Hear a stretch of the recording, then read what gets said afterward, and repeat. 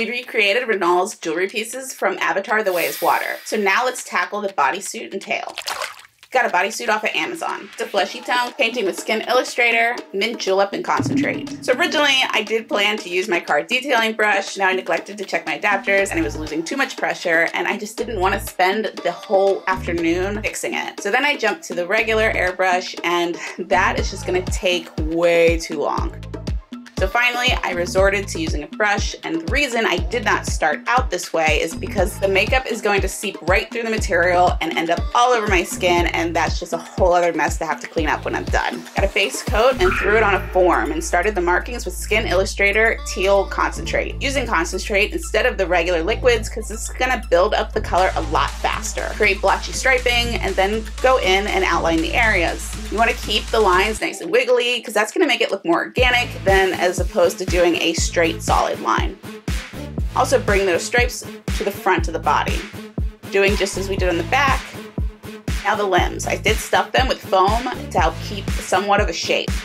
And also this is a great time to finish painting any of that mint julep area that you may have missed. Same with the legs.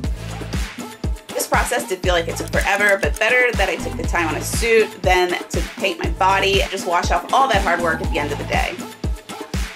Spatter some teal for a little more texture and extended the markings on the shoulder.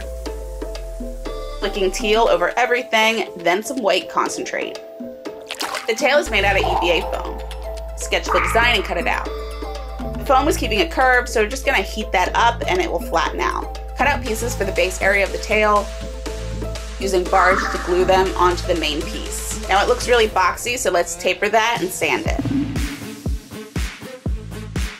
Little hand sanding just to smooth it out further. Foam clay will help to refine that transition. Now to attach it on the body, cut out a hole and pull elastic through. Did machine sew those ends and trim the back just so it sat better on the body. Paint it with mint julep and the markings with the teal, just like the body. And spatter the teal and white. Now the feet. Building up the toes with cotton and latex and letting that dry, then build up some more. Now we're gonna add some toe knuckles. Grab some fake nails and trim them down. For the big toe, I did heat up the plastic a little to help widen it. Careful when doing this because too much heat is just gonna warp the nail. Glue them on with Pelias Beta Bond Plus and build up that nail bed. Now, if you're looking for a more in-depth tutorial on the techniques to create these creature feet, there is a tutorial in the description below. Now we'll prep the surface up with 50-50 mix of Beta Bond and acrylic paint. That way the paint will stick to the shoe. It's gonna take a couple layers to get rid of that black. Base coat with mint julep and then add those teal markings. Skin Illustrator Dark Moss for some shading and spatter the teal and white. Then went over the shaded areas with the teal just to kind of blend it all together. Clean up the nails with some alcohol and added a wash of that teal color over the nails and also using the color to refine those nail beds. Now we have everything prepped and we're ready to apply the makeup, so head over to the next video and let's finish out this project.